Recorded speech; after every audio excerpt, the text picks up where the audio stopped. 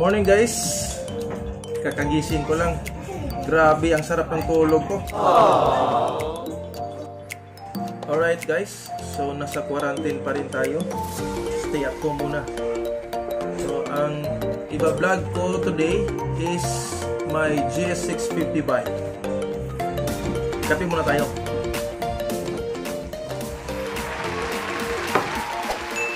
A few moments later. So let's go guys. Nandito siya. Tulog pa ata to.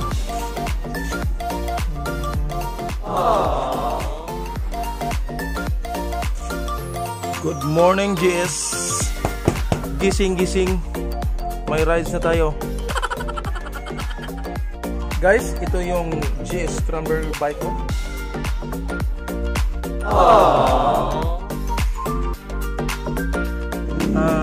Shout out pala guys sa mga Scrambler bike lovers gaya ni Sir Jonix at Wesley. Hi guys. So ang ginagawa ko dito ay pinalitan ko siya ng Promax fat bar. Next, nilagyan ko siya ng classic turn signal. Ang headlight ay stock. Pininturahan ko na ng flat black. At ito guys, ang pinaka cute na speedo digital odometer. Nilagyan ko din siya guys ng bar and mirror para mas maangas.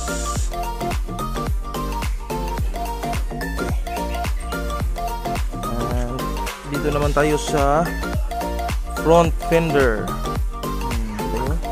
May nakalagay na TCH sticker. Pilitan ko siya ng maiksing front fender para magmukhang retro talaga. X-house niya 4-cylinder. Okay, nilagyan ko rin siya ng classic taillight. Yan ang club namin, Stallions.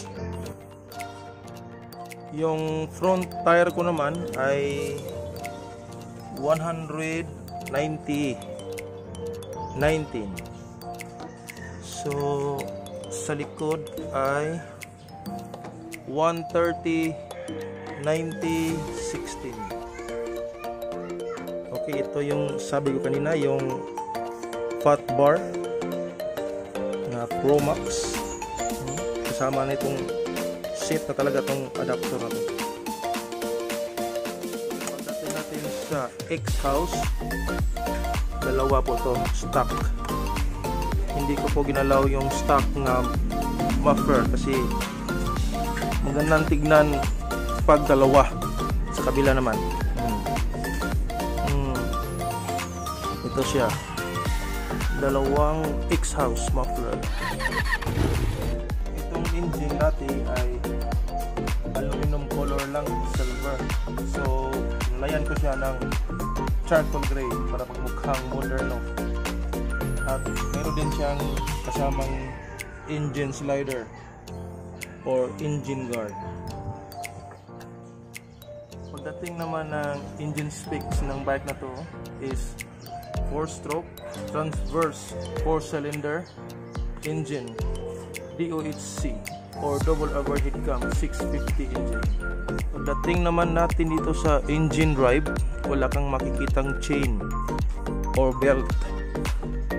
Ang tawag dito ay shaft drive or shafting drive. Good for long distance. Type ko talaga yung mga scrambler bike. Actually, meron pa akong isang Yamaha scrambler bike. Yan siya. Start na natin, guys. Let's do this.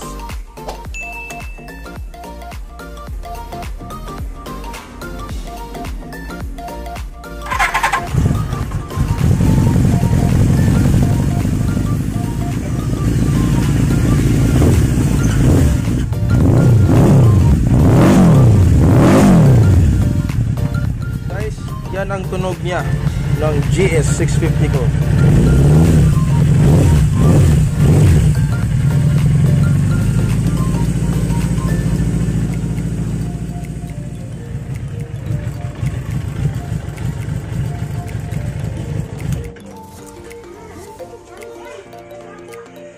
Ito yung web ko, guys. Ang laki ng bukton. Thank you guys for watching my video, and don't forget to subscribe my channel below and click the bell para ma-update kayo sa mga new videos ko. Ride safe!